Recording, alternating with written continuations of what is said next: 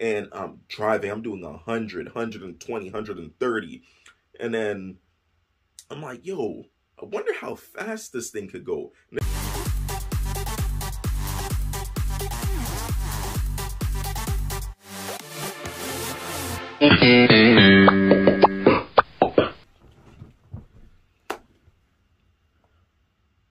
All right, so a lot of people have been asking me about this story that I've made some comments about on other people's videos. And this is like a cop interaction video because that's like a hot thing now for some strange reason. But yeah, so there was a time that I got pulled over doing somewhere between 140 and 150. The cop like clocked me in doing like 124, 134, something like that. But this was like after I slowed down, so yeah. But I'm gonna get into the backstory and what actually happened, like through the progression of this thing, because what actually happened and what I assumed was gonna happen are two completely different things, and it's actually pretty crazy if I do say so myself. Just by the fact of, like, I've heard other people with similar stories have way, way worse outcomes. So, if anything, you can count this as a win. But, yeah, let's get into it. So, for a lot of people in New England, especially Massachusetts, Boston, back in the day, like 2009 through 2013-ish, there wasn't really any 18 plus clubs in Boston. It was a lot of the places were like 18 plus for women, 21 plus for men, things like that. But usually the women who are 18 plus had male friends who were 18 plus, and everybody wanted to go out together. So the thing was to go to Providence, Rhode Island, which is about 45 minutes away from Boston, depending on where you live and whatnot, but it's not far. And it was open later, I believe, like back in the day, it was like Boston events like would end around like, well, they still do end around like 1:30, and then 1:45 is like when they actually start like kicking everybody out the club and everything like that. And back then, I believe Providence used to be done at like 3, maybe 4. I believe it was 3 though. So like, and you had an extra hour. So the whole thing was to like you pregame in the car, and on the drive out there, you guys turn up a little bit, and then you're pumped up, your blood's running, you're already having fun in the car and whatnot in that little drive, and then you go in the club, you have fun, you come home. So I'm trying to remember like how this happened. So basically, at this time we had a 2006 Honda Odyssey minivan. I know I'm not going to find any pictures of that, but if I can, I'll put one up. And at that time, I don't remember, but I believe like I used to drive that all the time, because even still to this day, my mother doesn't really drive. So I always had that vehicle.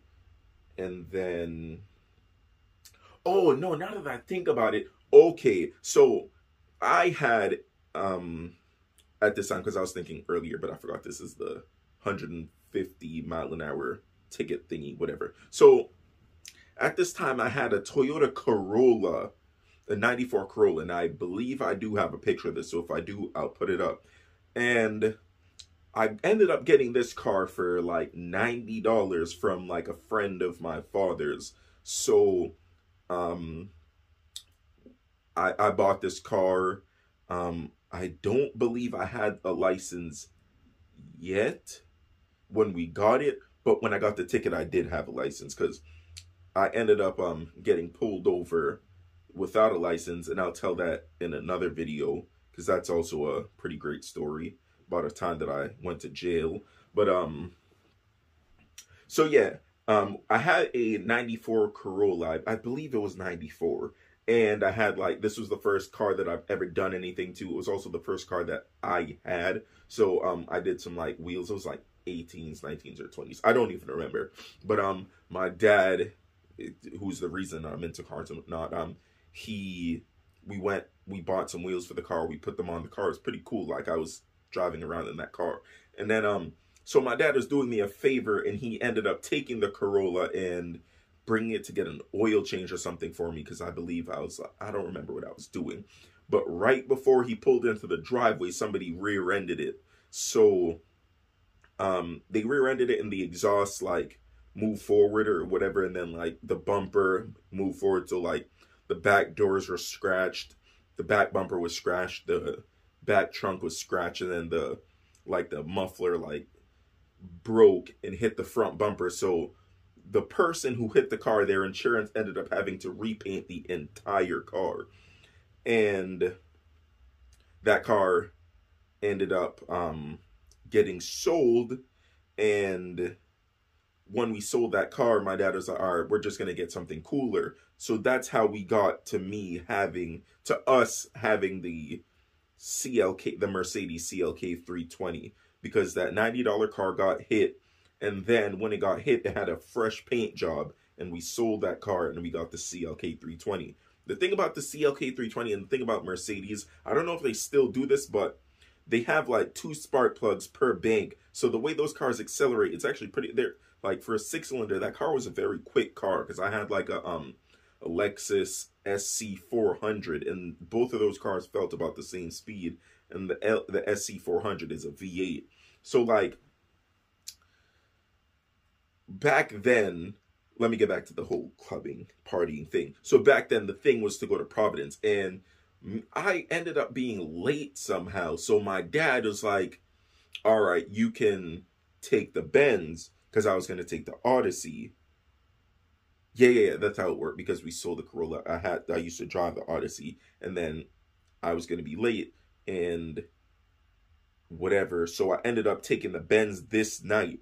And since I was late, and my boy also happened to be late, I was like, all right, I'll scoop you and we'll go out there and meet everybody who's out there. So my thing was to get there and get back in a record time. Like every time, I always wanted to beat my previous thing. So like usually it's about like 45 minutes. And my fastest time was like 35 minutes. So like, I wanted to see like, yo, imagine if I could get there in like 25 to 30 minutes, like under 30 minutes especially. So on the way there, we're driving, I'm timing it, blah, blah, blah. I get there like 34 minutes, and that means you're going very fast. This is about 50 miles away on the highway, and there's traffic and everything like that, so you gotta do a whole bunch to get there and whatever. But we get there, it's cool. My boy's like, yo, you're wilding, blah, blah, blah. But I'm like, whatever, I'm just trying to beat my high score like it's a game or whatever. So like, we go there, we turn up, whatever, and then it was a lit night per usual. It's always lit. And I'm thinking like, bro, I did like 34 minutes. What if I could do like 30? And then I'm like, all right, bet. So we get in the car, I drive off, and as soon as I'm about to get to the highway, I turn the timer on. And I'm driving, I'm doing 100, 120, 130. And then I'm like, yo, I wonder how fast this thing could go. And this is back before I knew anything about tires, speed ratings, or anything like that. And I'm pretty sure those tires were not rated for the speeds I was driving. But, man, listen. But anyhow, so we're driving. I'm doing like 130, 140. And then the car is still going. I'm like, damn, 150. And as I'm doing 150, the light, it's like, there's not a car on the road.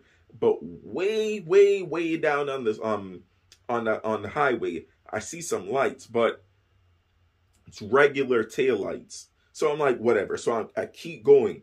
And then like as we approach closer to the car, like I see a whole bunch of lights inside. And then I get up close enough to the point that I could see that it's a Toyota Sienna. It's like a sand-colored Toyota Sienna. So a regular pedestrian-looking car. but I see screens and lights and all types of stuff in there. So I'm like, bro, what the fuck type of Toyota is that? So, and the fact that it's moving. So like I slowed down to about like 100 to 120, and we're both doing about the same speed. And I'm looking inside like, bro, what is that? And how is, I didn't think a Toyota Sienna minivan could go this fast. So my boy's like, whatever. So I speed up again. And then like a couple seconds later, I see lights. But there's no other lights on the highway besides this Toyota Sienna minivan. So I'm like, nah, somebody's got to be joking with me. So I pull over, and so I'm thinking it's just whoever's in the car just being stupid and just about to play with me. But then, like, you know, when you pull over and then the cop car pulls over and then he tapped the back, I'm like, there is no way that was a real cop. And lo and behold, it was. He's like, do you know how fast you were going? I'm like, what's the speed limit here? He's like, 60 or 65. I don't remember how much it is on that part. I was like, maybe 66? He's like, wrong answer. And then he's like, you were doing 124, something like that. And that's how much I got in a ticket. The ticket was like $1,100. And this time I'm in college. One, I can't afford a ticket like that. Two, that would like, bruh, it was crazy. So like, the rest of the time I'm driving home, my boy is like, bro, like, you could have gotten arrested for that. That's like criminal speeding or whatever. So I'm like, oh shit, I could have. So I'm glad I just got the ticket. But then I'm thinking like, how the fuck am I gonna pay $1,100? Like, I don't have that kind of money. So like, I'm here thinking like, yo, what am I gonna say? So the craziest thing about this is like, I dispute the ticket, I pay the $25, and then I get my letter for the court date, and I'm like, all right, by this time I need to come up with a story about like how. So I'm here like, because I have asthma and everything like that. So I was like thinking I'm about to tell the judge, yo, I was having an asthma attack. I was trying to get home. I needed my inhaler bad, blah, blah, blah. It was emergency, this, that, and the third. So I'm just thinking of all these crazy things. And then, like, that is the story that I came up on. Like, that I was like, all right, this is what I'm going to say to get out of it. And again, for whatever reason, my dad, or my parents in general, but my dad, I guess he still trusted me to drive the Benz. So that day, he gave me the Benz again to go to my court case. And I went, and I'm about to park, and then I look into the in the parking lot, there's like a space that's specifically for the judge. What's in there? Another 2001 CLK 320. The judge has this same car. So I parked next to it because like there's like a space in between that's like for somebody else, like the constable or whatever the person is called. And then there's like the rest of the people parking. So it's the judge, the empty constable parking spot, and then there's my car.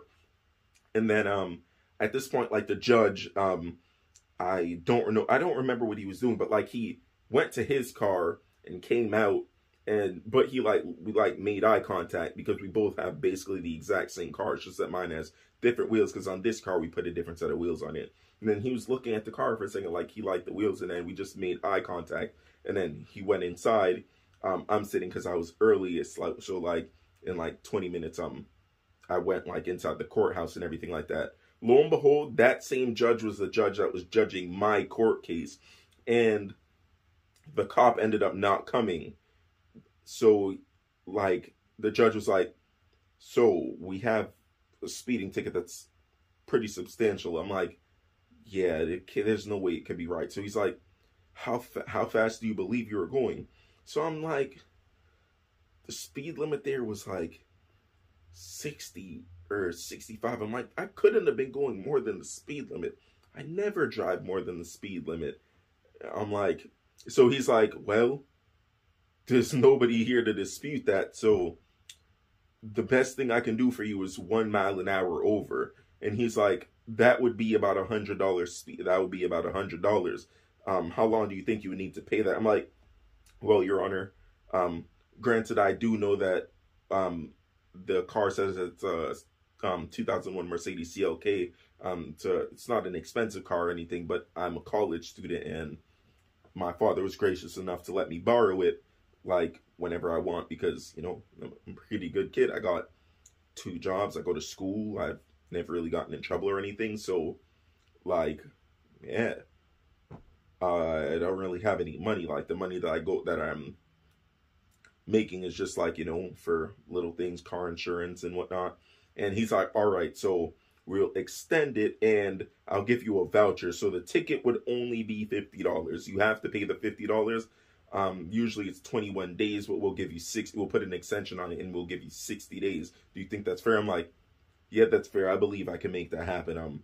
On my next check or whatever, I'll be able to just take some money out and pay for that, and then I should be good. And he's like, all right, well, since there's nobody to argue the other side, this is what we're gonna do. Just make sure you pay that $50 within 60 days, and you'll be all set. So I'm playing it calm, cool, and collected, you know. And I'm like, thank you, Your Honor. You didn't have to do that. I appreciate it all, blah, blah, blah. And then I go out, and as soon as I get outside and the door closes, I jump up in the air like, yes! And then everybody's looking at me. I'm like, all right. And then I go over to the desk, and I'm like, how do I pay this ticket? I was about to pay that right then and there, because I was thinking, I'm like, they're probably going to reduce it down to half. Like, I was thinking I was going to go in there and have to pay like maybe $600. So that's how much I took out, and it ended up being $50 for the ticket. Said 124, and the cops notes, they said that he was going, it was like driver was observed doing an excess of 150 miles an hour, blah blah blah. And yeah, for 124-mile-an-hour speeding ticket, I ended up paying $50. No jail time, no nothing. And that was so surprising, because like I've heard of people getting pulled over for doing like 100, 110, and they got locked up. Like they had to go to jail. The car got impounded. Then they had to like get bailed out and do all types of stuff. And I was like, bro, that could have been really bad. But I ended up paying $50. Granted, my insurance went up by a little bit, but $50, can't beat that. The only problem is I never got to beat that. I never got to beat my record time. So the quickest I've ever gotten back was 34 minutes. So